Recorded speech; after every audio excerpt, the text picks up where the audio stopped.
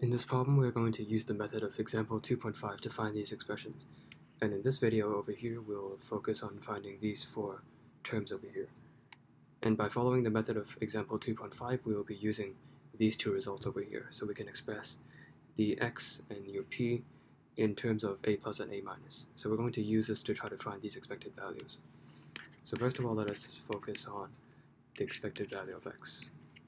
So of course, you have your integral, and then we're finding the expected values for the nth stationary state. So we take the conjugate, and then we multiply this by x, and in this case we can just substitute this alternate expression in directly. So this whole thing over here will be x, and then xi n dx. And then as you can see, a plus is going to raise xi n to something that's proportional to xi n plus 1. A minus is going to lower this xi n over to something that is proportional to n minus 1. It's not exactly n plus, xi n plus 1 and xi n minus 1, because it will still lack this normalizing constant, but it will be proportional to these two functions. And if you're integrating xi n multiplied by xi n plus 1 or xi n minus 1, you're going to get 0, because these functions are orthogonal, because the subscripts are different. So even though if you apply this operator to this function directly, even though you don't get exactly xi n plus 1, it doesn't really matter, because the only difference is just a normalizing constant. So in the end, you essentially get something that's similar to xi n multiplied by xi n plus 1, and the integral is just equal to 0. So this is just equal to 0. And if this is 0, that means using this formula over here, the expected value of momentum is also 0. And another way to check this is that you can apply this formula into this integral directly, and then you get something similar. The a plus and a minus, it creates these two orthogonal functions, and in the end the integral just becomes 0. So now we know that the expected value of x and p are both 0. So now we're going to move on to the expected value of x squared, and this we've actually evaluated already in example 2.5. So we found that this expression over here is equal to the expected value of the potential, and then we found that this is equal to 1/2 h bar omega n plus 1/2. So this was proven in example 2.5, so you can check that out if you're interested, so if you've forgotten how to prove it. So now we can just do a bit of slight rearranging of terms to arrive at our answer. So you see these omegas, they cancel out. And so the expected value of x squared is equal to n plus 1/2 h bar divided by m omega. So this is the expected value of x squared. So we've actually found this already in example 2.5. So now all that remains is to find the expected value of p squared.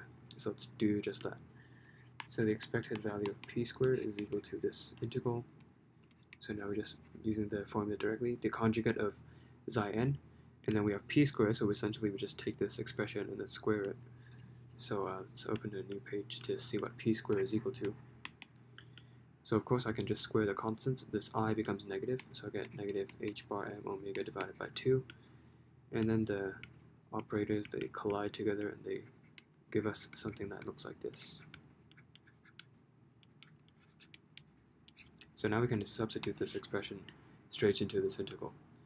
So for the formula for the expected value of p squared, there should be the momentum operator square over here, and as we found over here, we can also express the momentum operator squared as this expression. So we just dump this expression straight in. So this should be a minus a plus a minus. So if you remember the derivation of the expected value of x squared, I think you can see that you're seeing something that's pretty similar. So once again, I can pull these constants out. And then of course the a plus square term and the a minus square term, it's going to collide with xi n, and it's just going to be equal to 0, because you're just raising this to something that's proportional to xi n plus 2 for this case, and then for this operator you're just lowering it to something that's proportional to xi n minus 2. And then once again, if you integrate this multiplied by xi n, the conjugate, you just get 0, because these functions are orthogonal with each other. So we just get 0. So we can essentially just ignore these two terms, and this is exactly the same thing we did in example 2.5. So if you check out example 2.5, we did something similar. So there was another a plus square and a minus square, and then we just got rid of it because the functions are orthogonal. So in the end, we're just left with the conjugate of xi n. And then here we have minus a plus a minus applied to xi n, and then minus a plus applied to xi n. So we can just take away this negative sign over here, so dx. And so recall we found a formula for evaluating these expressions actually earlier in the derivations in the book. So this is equal to n xi n, and then this is equal to n plus 1 xi n.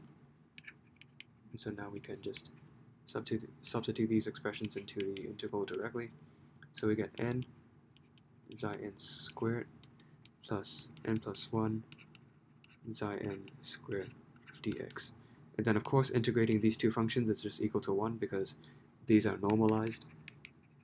So in the end we just get n plus 1. So n plus 1 because integrating these two is just equal to 1.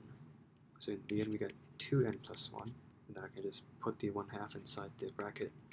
So we get n plus 1/2 h bar m omega. So this is the expected value of p squared.